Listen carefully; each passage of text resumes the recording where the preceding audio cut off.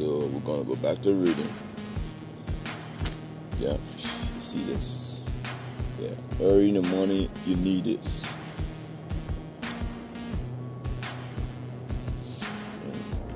And you need something called the Bible, the good news. You understand what I'm talking about? So now we're gonna go back to Noah, the story of Noah. So chapter 6, verse 18.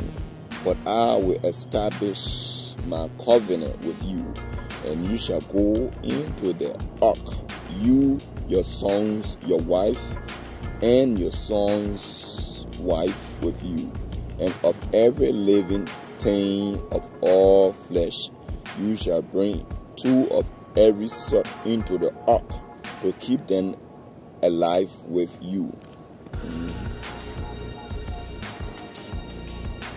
Yep. Smoke a little bit. I ain't gonna lie. That's how I read. But smoking. Yes. I smoke that line. Keep my mind right. And keep me high. It's a both high. High and the Bible is high. If you understand that. High and the Bible is high too. If you understand that. So it's high. I ain't doing nothing wrong. I'm doing the right thing over here, nigga. We always do the right thing. Why? Because that's who we are.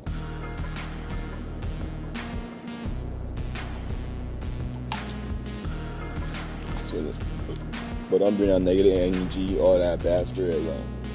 Because we'll make sure we flush that shit out. Don't bring that negative energy or that bad spirit. You bring it, you make sure that devil that in it, flush it out. So let's get back to it.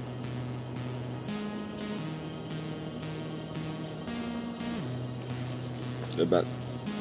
Okay. So now we're gonna go right back to verse 20. Genesis chapter 6. Verse 20. Of the birds after their kinds, of animals after their kind, and of every creeping thing of the earth after its kind, 2 of every kind will come to you to keep them alive, and you shall take for yourself of all food that is eaten, and you shall gather to